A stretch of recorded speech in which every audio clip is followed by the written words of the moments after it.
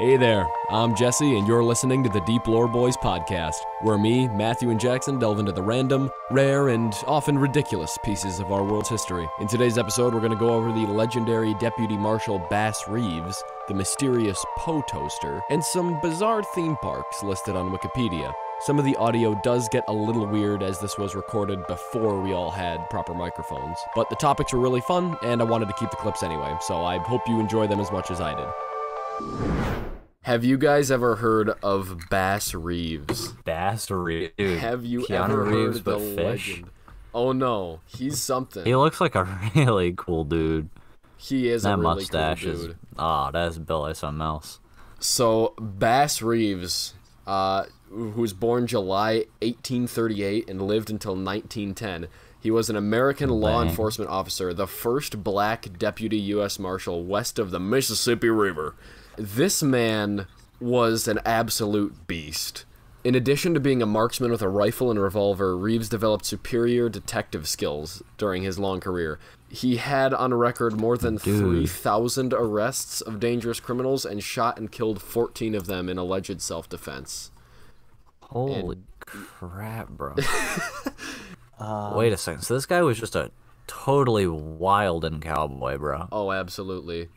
This guy is nuts. Oh, the other thing was, apparently, so it says Reeves brought in some of the most dangerous criminals of his time. He was never wounded, despite having his hat and belt shot off on several occasions. Separate occasions, rather. How do you get your belt shot off? How do you get your belt shot off? Like, what was he doing? Did he get, like, shot in, like, the belt buckle? Like, right? Yeah, like, here... What do you do? So here's another question, though. When he got his belt shot off, did his pants fall down? Yeah, no. Oh, Did they dude. stay up Can or you what? imagine... Can you imagine shooting somebody and they just don't even flinch with their pants just drop? So okay. He said that he had to shoot people in self-defense. Meaning that, could you imagine, it's likely that one of the people that shot his belt off was one of the people that died. Because he shot in for self-defense. sure, yeah. That was Can the you last imagine thing the we saw. last thing you see is just his pants drop down. He just pulls out the revolver and blasts you off. You just start laughing. The last thing you see is the belt go down, but when the holster hits the ground, when the holster of the belt hits the ground, it's empty and the gun is in his hands. He just quick draws that He fast. just grabs it as it goes. Oh my gosh. I would picture this guy doing it. Just as the pants go down, grabs the gun.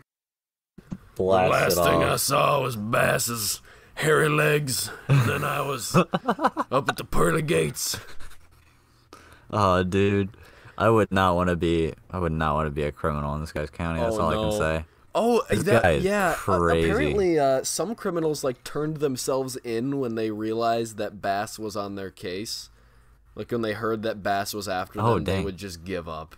They're just, that's enough. I'm trying to find some of these actual stories I can cite. I might have to go away from the Wikipedia because it just gives very general information.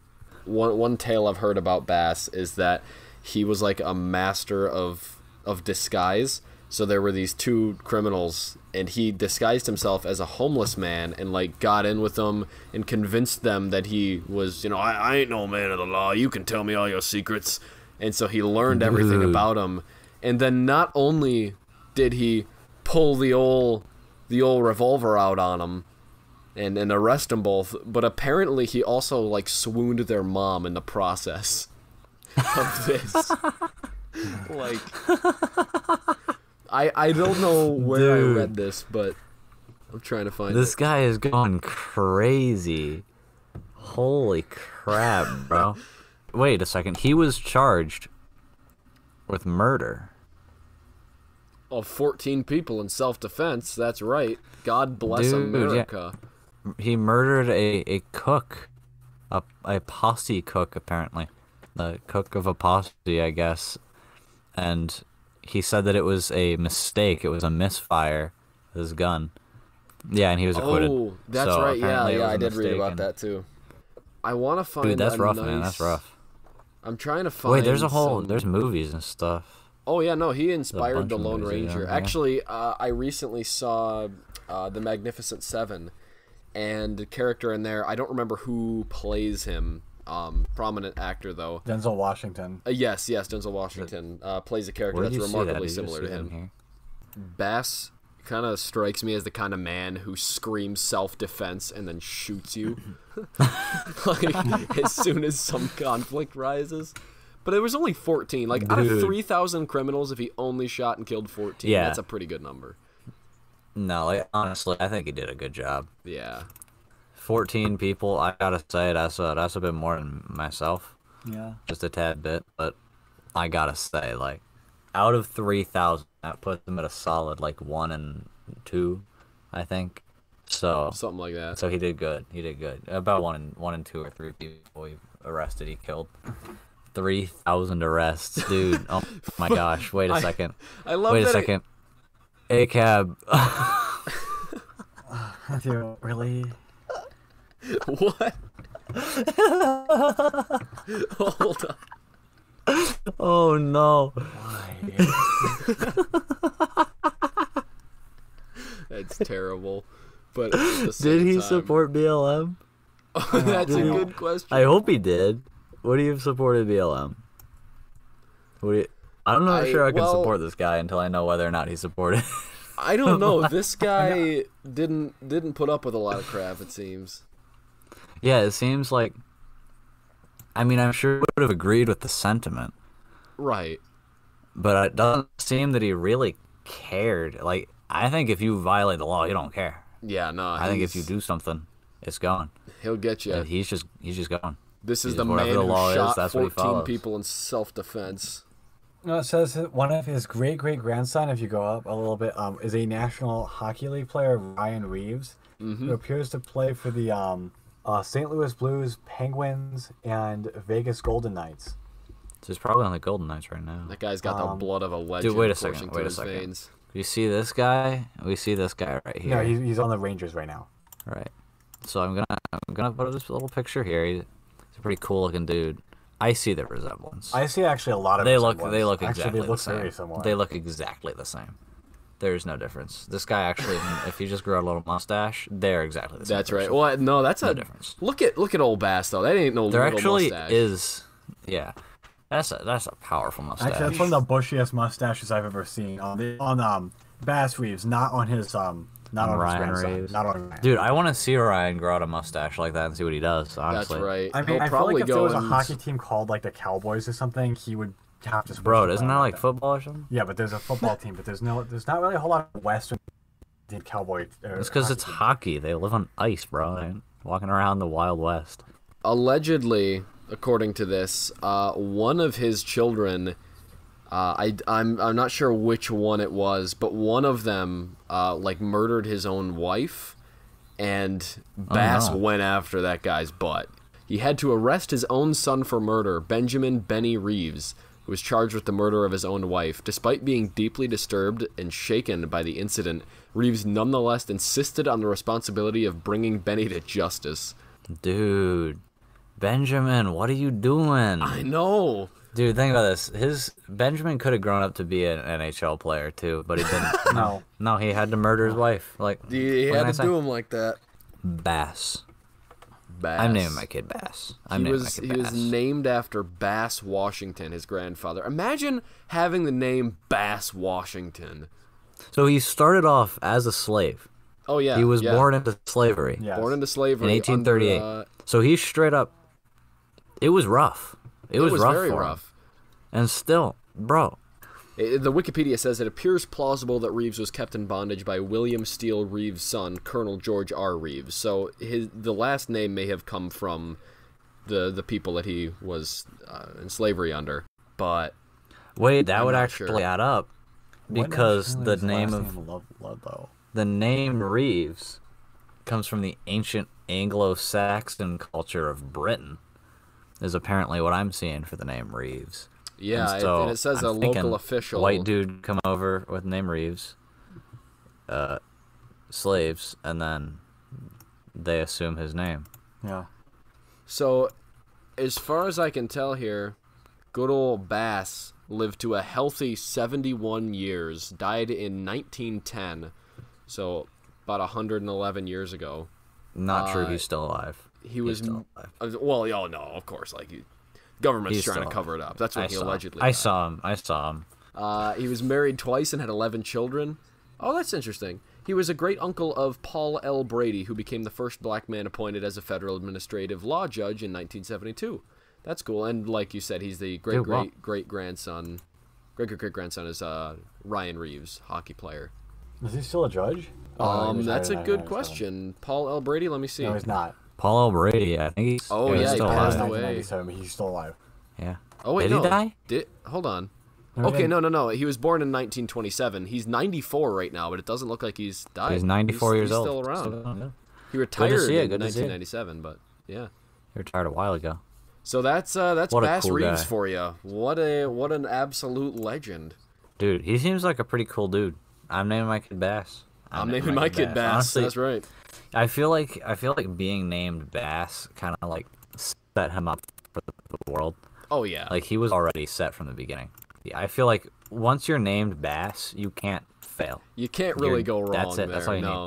need. Yeah, like you're already just dressed for success. That's why they call it Bass Pro Shop. Yeah, that's why they call it. That's why That's there's the Bass right. Pro Shops pyramid in Tennessee, because that's just how it is. That's just Bass. Like, what else can I say? Just Bass. don't murder your wife and disgrace the name, man. Yeah, don't do that. That's Don't all. do that. That's what we learned.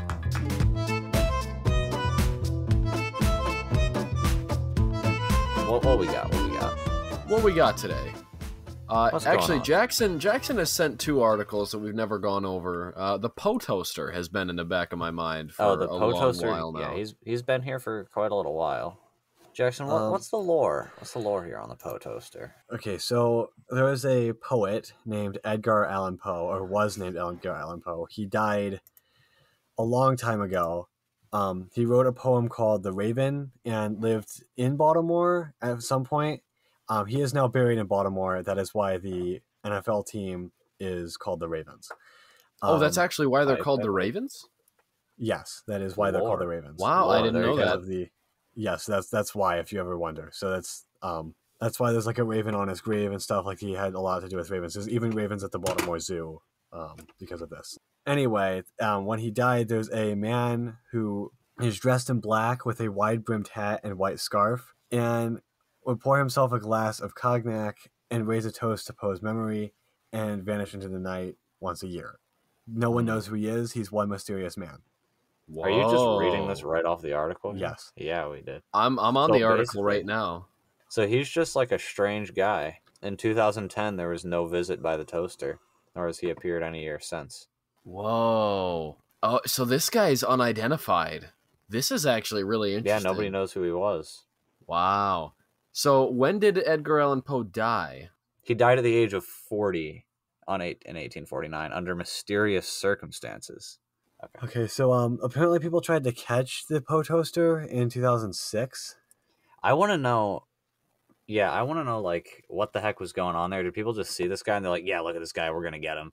And they just this has been going on for like nearing 100 years. So this is Yeah. a big deal. I'm sure he's he's the equivalent of Bigfoot to these people. He Like, hasn't showed up since 2010. according to eyewitness reports and notes accompanying offerings in later years, the original toaster made the annual visitation from sometime in the 1930s until his death in 1998, after which the tradition was passed on to a son. So he left a note in 2001, which apparently sparked some controversy. Oh. The note said, so this was a few days before the Super Bowl, which was the Ravens and the New York Giants. And it says, the New York Giants, darkness and decay and the big blue hold dominion over all. The Baltimore Ravens, 1,000 injuries they will suffer, Edgar Allan Poe evermore. Wow. Apparently that sparked a lot of controversy, I guess. Never before had the toaster commented on sports or other current events. Baltimore won the game 34-7. So this was not even accurate. And then he Wow. left another note critical of France's opposition to the war in Iraq. I'm kind of confused as to why he thinks Edgar Allan Poe would actually care about such details. Maybe he would. Do we know that this was the Poe toaster, or was it just some guy leaving a They note? seem to be notes left by the toaster. However, I should point out, this would be in 1999, a note was left that said that the toaster had died the previous year and that it was now a son doing it. And then at 2001, a controversial thing on sports showed up, and then again in 2004 about the war in Iraq. So it seems that his son began leaving a lot more controversial notes. So Jeff Jerome, the former curator of the Poe House and Museum, has suggested that the 2001 and 2004 notes left by the Poe toaster may have reflected an unwillingness of the son to take the tradition as seriously as had the father. He said that a final note left sometime between 2005 and 2008 was so dismaying, Jerome said, that he decided to fib and announced that no note had been left. And he has declined to reveal its contents. That's rough. Yeah, it sounds like the original Poe toaster was the real deal, but whoever he chose to carry on the tradition was not having it. I just want to know, it says a group of onlookers attempted unsuccessfully to detain him. So did they just see him like walking out from the cemetary and they were like, yeah, and just like tried to tackle him or something? Like, what were they trying to do? Like, I guess it must have been. Well, because nobody knows who he is, so I'm sure it was a bunch of people like, here he is, this is our chance, who is the Poe toaster? Like, what if you pulled the mask off and it was like Donald Trump Jr.? Dude, yeah, that could be wild. Like a Scooby-Doo crap. So I think it became famous because then in 2011, okay, this is like once the internet got bigger and I think people started hearing about it. 4 imposters immediately dubbed false toasters. Identified because all such 4 walked in clear sight of waiting observers, contrary to the real poster's secretive nature. So there were 4. They ruined it. 2011, 4 people were fake. 4 fake people all showed up at the same time. And then just as I say, this in 2012, there was no appearance from him. And then after that, so after several years, then the Maryland Historical Society organized and set it back up, and now they have like an official toaster that's just set up by the society to do it. Although it's not the original toaster, so we will never really know then like what his real motives were for doing it. Well, I mean, it says that every year he would go up to the grave and he would just give a toast to Edgar Allan Poe, right? Isn't it just like a respect? Hey, bro. Yeah, it just seems like you a real one. Being respectful. Hey, bro, man. Yeah, must just really like Edgar Allan Poe.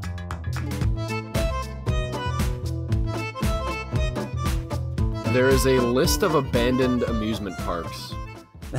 Wait a second. I just found Gayworld Amusement Park. What? It's in Singapore. Hold on. Gayworld. Is that a last name or is it legitimately just Gayworld? It's Gayworld, formerly known as Happy World, then became Gayworld. It is. Oh, okay. Yeah, so it's closed not, down in 1978. It's not the kind of gay we're thinking of. Yeah, it ain't like the gay. It's not the gay World Amusement Park. Let's see, like what? Japanese occupation. Wait a second. Well, what is the Oh, the Japanese had it for a time during World War II. Wait a second. So there was Gay World, New World, and Great World were 3 amusement parks back in, the 70s in Singapore. Apparently Gay World and Great World closed in 78 and New World closed in 87. Man, they weren't gay enough. They were not gay enough. So sad. This is kind of reminding me of Pleasure Island from Pinocchio, where they turn all the boys into donkeys when they go there. It's like the creepy amusement park. Oh no! There's not really anything to be gained from watching Pinocchio. It's not. No, really, I'm sure there's not. I just want to say this Gayworld Amusement Park wiki gets better the further you go down. I just found a tab called Frequent Fires. Yeah. It says another factor that caused Gayworld's drop in popularity was the frequent fires that ravaged the park. In 1962, fires broke out twice within 2 months. And yeah, it says there were fires twice in 1972, once in 1976, and they destroyed more than $500,000 worth of goods. Dude, yeah, so they got a lot of. Is that? I wonder if that's with inflation or without inflation. Because if it's not, that would be like this isn't. But well, no, because they would have had to translate it over already from. Yeah. Okay. As visitors became scarce, the state of Gayworld Park deteriorated, and the park was no longer properly maintained. What country is this? It was reported that rats and stray dogs were often seen running around the complex. Oh no! Yikes! Okay, that's a mood. Okay, so in the year 2000, it was announced that they would tear it down. So it's straight up, yeah, it's gone at this point. There is no more It's not like a spooky defunct amusement park. It's just When was it straight up built? torn down. There is no more of the Gay World. Gayworld is just straight up gone. This is so sad. List of dinosaur parks? For real? Yeah. Oh man. Wait a second. Did we find the one that we What? went to? Maybe it's got to be here. That's got it. I love how they all begin with dinosaur. Yeah, they're all gonna be just dinosaur. Dinosaur Land, White Post, Virginia. Yeah, that's got to be it. gotta That's, be that's it. definitely over 50 That's dinosaur it. sculptures. Here it Yeah, this is. is Dinosaur Land. Oh, Did look you at this find the place. dinosaur land that you went to? I found an article on it. I've been here. Yeah. Yes. Nice. Sculptures of Titanosaurus and Tyrannosaurus engaged in an and then in parentheses epic battle. Whoa. Oh jeez. Oh shoot. Oh no.